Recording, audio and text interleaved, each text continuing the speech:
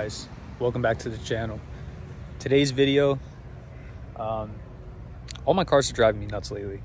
So the Subaru recently wouldn't throw a check engine light, but I noticed my fuel trims were getting way out of whack.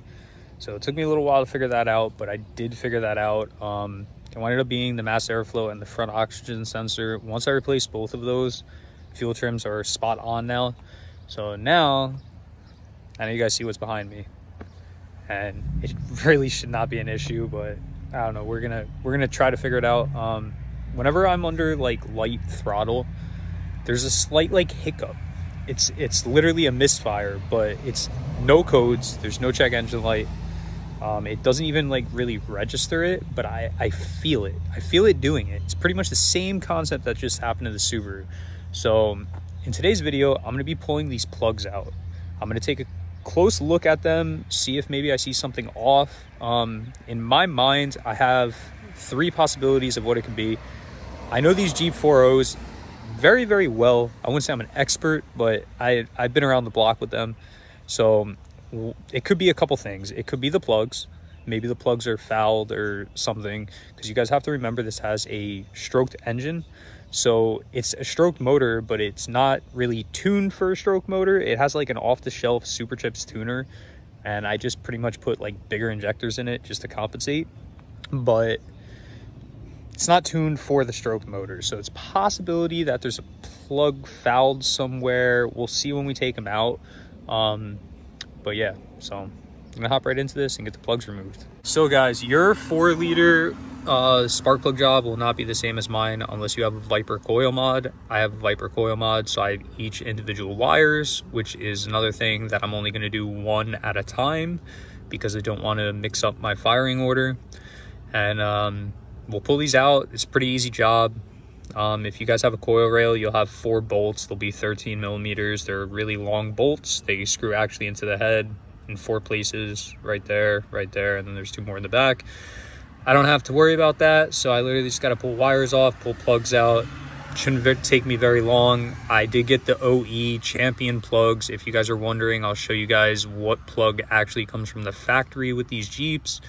And yeah, so let's start pulling plugs. We'll do one by one. We'll start at cylinder 1, which is in the front of the motor, and we'll end with cylinder 6. And I'll pick you guys up every time I get a plug out, and we'll see how this thing is doing. Here's cylinder 1 spark plug. As you can see, it does look really good. Slight brown, no deposits of any kind that look weird or anything. So I don't think this cylinder is our issue. We might not even wind up seeing anything. The plugs might be perfectly fine. I'm gonna change them anyways, just because maybe, I mean, I've never personally had it happen, but maybe there's like a defective spark plug or something and it's just missing randomly. It doesn't happen all the time, guys. It's only once in a blue moon. But I feel it hiccup and it's really bothering me. Shouldn't be doing it, so we'll keep going and see what we find. So guys, these are the plugs your Jeep actually came with from the dealer. These are Champion 438 RC12 ECC spark plugs. This is what Jeep put in your Jeep, so that's what we're putting in our Jeep. I always like to go with OEM for like sensors and spark plugs and everything.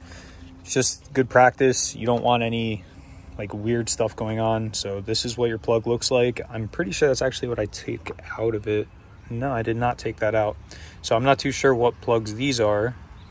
They're NGKs, so maybe that's our issue, but NGK makes a damn good spark plug, so I don't think so. And I believe your gap, your spark plug gap up top there is 0.35. I always check it just to make sure. You don't know how these were treated. They could have been dropped in the packages and stuff, so just check your gap. The 4-liter requires a 0.035 gap. It's very tight gap, actually. It's kind of weird, but that's what it requires. So we'll gap this really quick, and we'll toss it in, and we'll keep going. Again, guys, cylinder 2, slight brown tint, nothing crazy. Actually looks pretty good. So no complaints there. Let's keep going. If you guys never done spark plugs before, you kind of just tighten them. They have a little crush washer on them. Tighten them till they like bottom out, and you'll feel it like when it's tight. You'll feel the crush washer crush. But so far I haven't found nothing, so we're going down. We're on cylinder 3 now. Let's pull that one and see what we got. Again, guys, number 3, same outcome, looks pretty good. So cylinder number 4, here we come. Saying, guys, it could be like a couple things, right?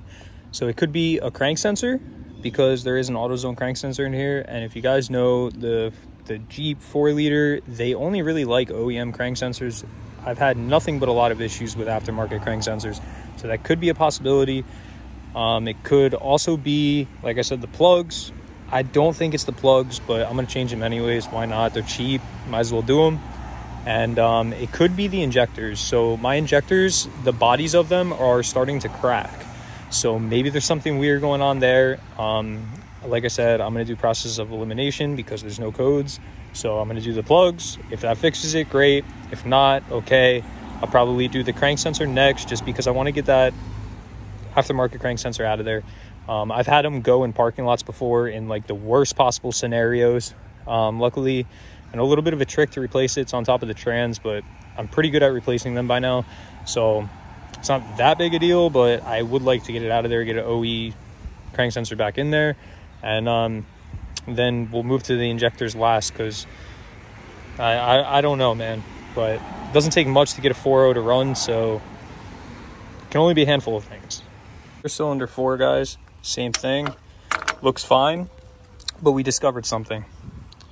That's the tip of the spark plug boot. That's supposed to clip into your spark plug. And if you look in here, there's a piece of the wire in there. I think we might have found our issue. Maybe. Fingers crossed. I'm going to repair this wire. I'll show you guys how to do that, because I don't want to go buy wires, and I don't think I need to. I think I could fix this. But I'll show you guys how to repair that. But first, I want to get the rest of the spark plugs out. I only have 2 left. So I'm going to do that first, make sure the other wires are okay and nothing weird happens. And then we'll fix this wire, we'll get it back on, and we'll see how the Jeep runs. Maybe it'll run okay. Again, guys, these are the last 2 cylinders. I just pulled them both at the same time because I was already up there. I got to climb on this frigging thing just to work on anything because it's too big. I'm not exactly tall, but these 2 plugs look good. I'm going to toss these 2 in. We're going to fix that wire. We're going to see how it runs. Hopefully it runs good. Hopefully. I really hope so. So all the spark plugs are in.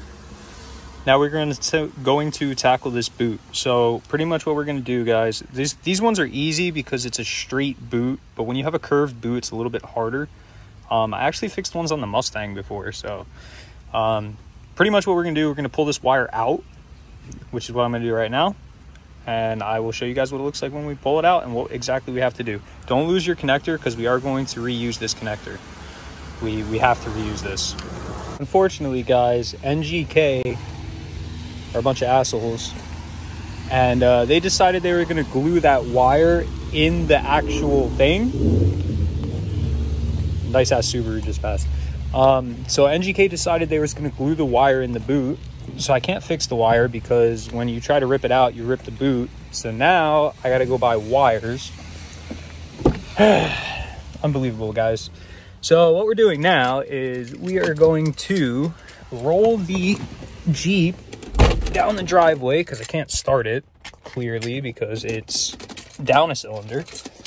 So we are going to glide the Jeep down into that spot down there, which I'll show you guys. So we are going, or at least we're aiming for, this is going to be very difficult because these are really big tires and I have no power steering right now, which really sucks. So we're going right here just so I can get the Subaru out, which I didn't even want to drive the Subaru, guys.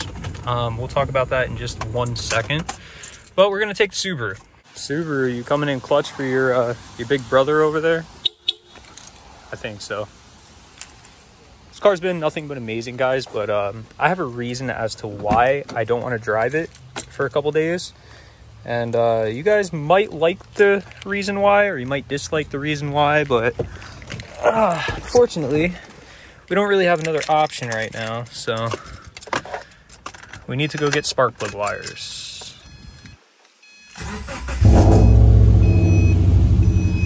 The whole reason I do not want to drive the Subaru, guys, is because I ordered something for it, and I just really, I don't want to drive it till it's on. Which, a couple days it will be on. There will be a video coming up soon about it. It's a major change for the Subaru. So, we're going with coilovers. And I also applied for a ambassadorship through Raceland. So I maybe, if they approve me, maybe I will be able to get you guys discounts on coilovers, possibly. I really hope they approve me. You know, it'll be the same thing like the LEDs. You'll get like 10-15% off. I'll have a discount code for you guys and everything. But yeah, so that's if they approve me. I'm still waiting for the coilovers to come from FedEx. FedEx is dicking me around like FedEx always does. FedEx is the worst shipping company ever, and I really hope FedEx is watching this. UPS is way better than you. FedEx is trash. So they said they were coming Friday, they never showed up. Then they changed it to Saturday, never showed up. Now they changed it to Sunday. They're not coming today. Today's Sunday. So hopefully they're here tomorrow, because I have a big weekend ahead of me. One of my good friends is getting married. I'm in the wedding, so I don't really have much time to get these things on. So I'm really hoping they come tomorrow, because once they're on, I need to take the car straight to my job, do a wheel alignment on it. We're going to have adjustable camber, adjustable caster, toes obviously adjustable, but we'll be able to dial in the whole entire car. So hopefully they show up. I really hope so. But let's go get these spark plug wires and get this freaking Jeep done, because I had enough. It's raining now, and let's just go get the wires.